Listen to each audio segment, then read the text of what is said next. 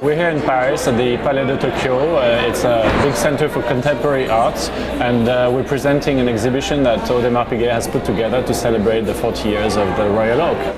A watch that changed the industry forever in 1972. The idea was to commission artists. We have a combination of sculptural installations, a sound installation, we have a video piece, and we have large photographies. It's also the biggest watch exhibition that has ever been done on the Royal Oak. We have about 100 pieces. Some of these watches come from the museum, ranging from the very first Royal Oak in 1972 to the very latest models. Here we're in front of what we call the fragments. These are like a piece of rock that has been exploded. They were created by Sébastien Niesson. He's a French artist based in New York.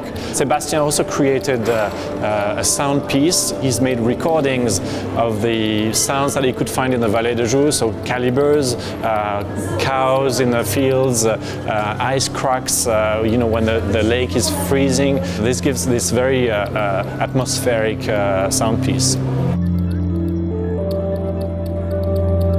Behind me is a video piece by Italian artist Quaiola. He used Rodin as a way to express how the Royal Oak was a groundbreaker in 1972. It's interesting, the parallel between the Royal Oak and the Thinker. At the time it was really criticized and exactly like the Royal Oak was criticized when it came out in 1972. From their creation to now, they've evolved from an iconoclast to an icon.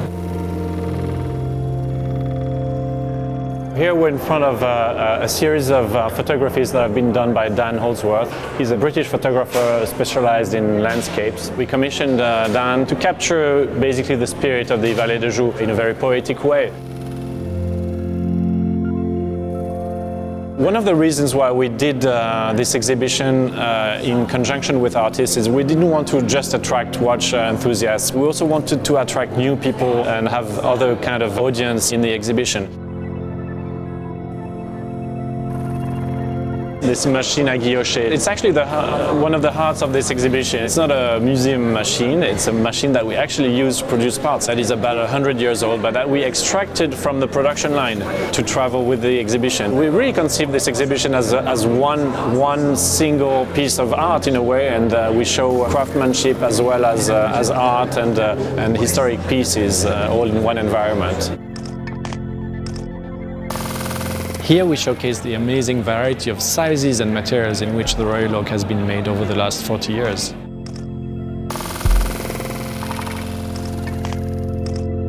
Being the guardian of such an icon is a great privilege, but it also comes with huge responsibilities of always keeping the product alive, reinventing, exploring new ways, but always remaining very true to the basic idea of the original concept.